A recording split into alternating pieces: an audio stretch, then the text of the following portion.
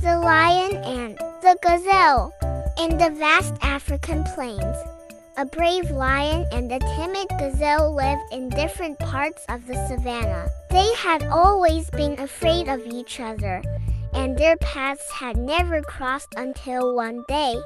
The gazelle was grazing on some grass when she heard a loud roar. She was so frightened that she started to run away as fast as she could. But the lion, who was just roaring to mark his territory, saw the gazelle and realized how scared she was.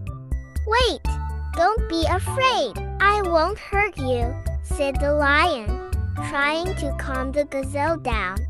The gazelle was surprised to hear the lion speak to her in a gentle tone. She slowly approached the lion, still a bit afraid.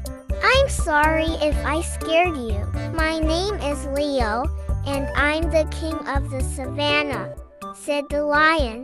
The gazelle, feeling a little more comfortable, replied, "I'm Gia, and I'm just a gazelle."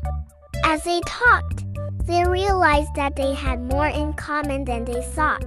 They both loved the savannah and wanted to protect it from any danger. Leo had never talked to a gazelle before, and Gia had never talked to a lion before.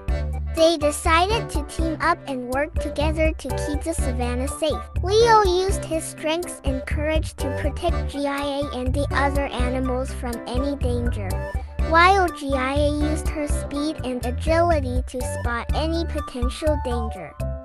Over time, they became the best of friends, and their friendship showed that even the most unlikely of pairs can find common ground and form a bond that lasts a lifetime.